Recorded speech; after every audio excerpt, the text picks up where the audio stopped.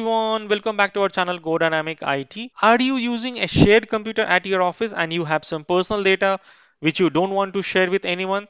Then this video is for you. I will show you how to secure your folders easily with the help of software called Folder Lock. Folder Lock help you to lock, hide and encrypt the file and folders on your computer. So without any further delay, let's get into the video. Okay, so as you can see here, this is my desktop. Inside the desktop, just type this folder lock. So when you type the folder lock, it will show you this multiple website here. So we'll straightforward jump into filehippo.com and we'll visit here. You can see this is the folder lock 7.9.0 version, and we have an official website also. If you don't want to download it from the filehippo.com, you can go to this website called newsoftware.net, and here also you can see this folder lock and free download. You can buy it if you wish to buy it, but let's go with the explore this software and download this free version and let's install it. The installation is pretty simple. You will go with the English version, click on the next, agree, and let it be installed in the default location. Okay, so installed now, and let's say launch this software. Click on the finish,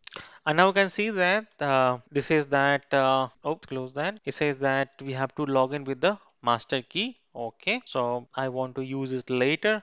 So it says that, do you want to buy it or enter the key or something? No, I don't want to use it. I'll do it later. And here you have to use the master key. So try to use the strong key as a master key and click on the OK. So now here is the interface of the application. So you can see here, or you can see at the left hand side, you have a folder lock, encrypt files, protect USB, password wallet, shred file, and clean history. Okay, so first thing first. So our task is to lock the folder. So you can see here on my desktop, let me show it to you. This is the important files, and inside the important file I have Excel file, then I have a one document file, then I have one videos, and then I have some important photos as well. And this folder I don't want to share it with anyone because this is the shared computer, right? So what I will do is, so you can see this add a lock item, you can add a file, or you can add a folder, or you can add a drive. So you have a three option also. Right, so let's say if you want to add any files here, just click on the add files and go to desktop and select, let's say select this file pass ended and open it. So you can see this is locked now, and this file is disappeared automatically, disappeared from the desktop, right? So this is not our task, so let's go ahead and remove it, and we'll go ahead and add the folder. And the similar way you can add the drive also. So let's click on the drive. Since we have only one drive, so showing the one. If you have a multiple drive, you can go ahead and add the additional drive also. So let's go ahead and add folder here. And inside the desktop, we have a folder called, let's go to our desktop and select this important file, click on the OK. So you can see here, this file is disappeared from here, right? And let's close this one. You can see this file is automatically disappeared from here. No way you can find it out. Some smart people say that let's go to our file and unhide it, right? So okay, if you wish to do that, just go ahead and unhide it. So how do we do that? Go to this three dots, options, and view, show hidden files, apply, okay, go to desktop. You cannot, right? You cannot see that even though if you unhide your all the files on your computer, right? It's okay. So now let's open it, folder lock, and it will ask for, we have to wait here because we are using the trial version. Click on the later, and then we have to log in with your master key, enter. Okay, and now let's say if you want to, if you don't want to, you can hide this folder. So you can see the unlock. Just notice on my desktop, unlock here, and the moment you see the unlock, you can see important files is back to your desktop, right? You can see all my photos, videos, everything is back. So this isn't it this important thing for you, right?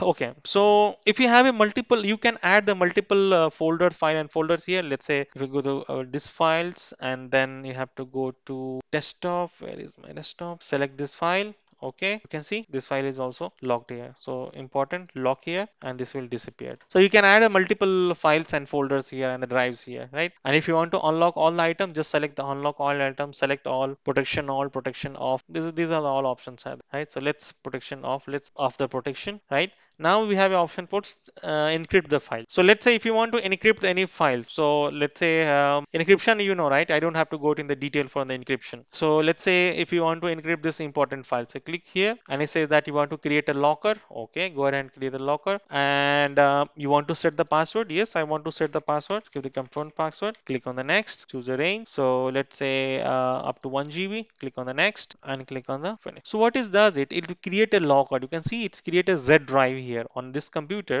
Let me show it to you. Let me go through like this. This PC, you can see this is created a 1 GB of the Z drive. I do not have a Z drive on this computer, but this created a drive which will keep all your files, important files here. So let's say I want to encrypt this file, important file. So just drag and drop it, drag it and drop it here. So if you want to encrypt the file, you have to go to this Z drive and drag and drop the folder from here to there into the drive. So you can see this file is being copied into our secure drive. So now this file is secured. And if you want, you can delete the source file like for example our desktop. Right, let's close it. Okay, done. So now you have this files, your important file inside the folder.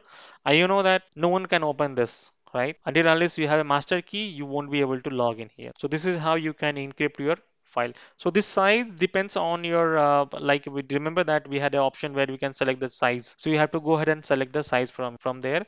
What it does it will reduce the size from your C drive, like master drive, whatever master drive you have, right? So protect USB again, like if you have any USB to protect, you can go ahead and do that.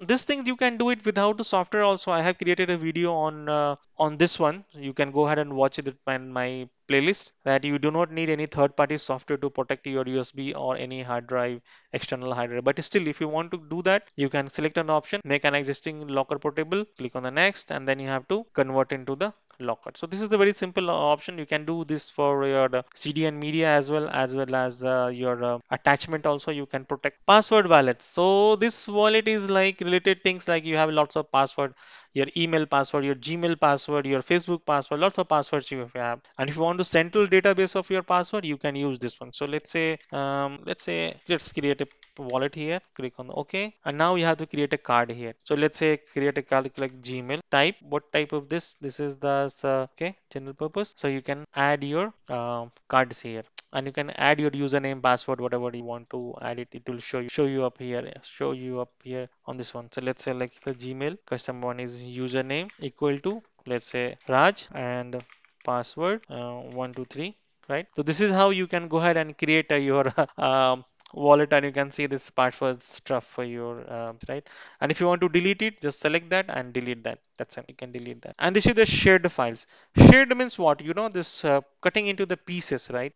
Shred into this pieces. So if you have any file which you scared to share with anyone, or do you think that somebody can get these files, they can misuse it, right? So what you can do is you can just add this file into this. So let's create some file here, new text document. Let's say some password, and enter something here. Save. So what it does, it like when you have them, when you have this password saved on this computer, and you're scared that somebody can recover your when if you format it, somebody can recover the data from your hard drive, right? And all. So if you this software claims that if you have this shred enable, what is that? It will share this file into 00000 or something 001. This are all you files, you know that this is all 0 and 1 number play, right? So if you want to shred this one, this will be not recoverable. So you can see this action will shed all item in this list beyond the recovery. You want to share it? Yes. Should shred this option. So when you let's say open it, you can see cannot find the file. That's it. Even if you do the recovery, that's the software claim that even though you do the file recovery, you won't be able to find the file. Even though you find the file,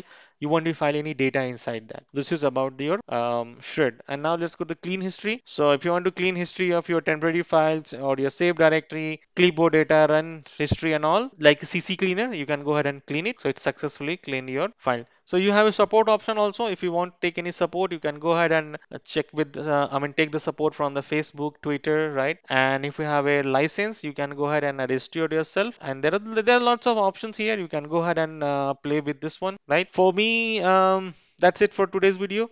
If you have any questions, query, or any feedback related to this video, please do let me know in the comment box. Thank you very much for watching the video. See you in the next one.